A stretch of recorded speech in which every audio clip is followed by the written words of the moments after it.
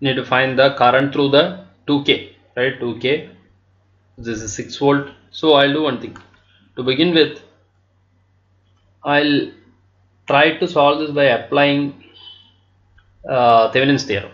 So I'll first open it and I'm going to find the open circuit voltage. Now I know that these two things are in parallel. So the 6 volts will be divided equally, or rather, if this potential, I take the difference between these two, I'll take this as 0. I'll take this as 0 potential. So the potential drop across these two things will be 3 volts.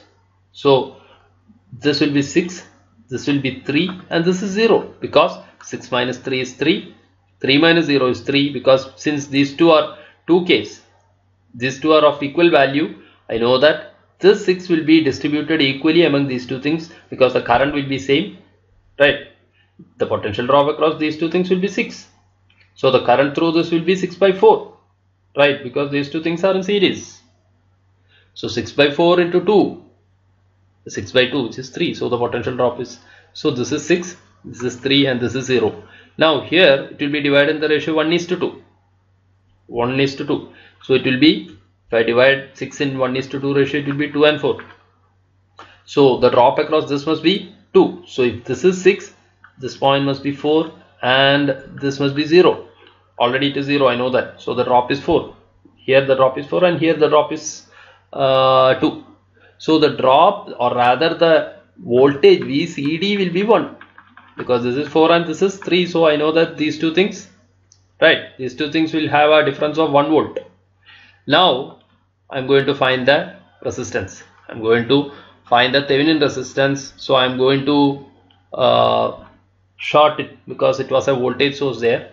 Now I'm going to find the resistance between these two terminals. So what I can say is that these two form a parallel. So this becomes 1K, and this becomes 2K, right? This becomes 2K, because this is 6 into 3 divided by 6 plus 3. So 18 divided by 9 is 2.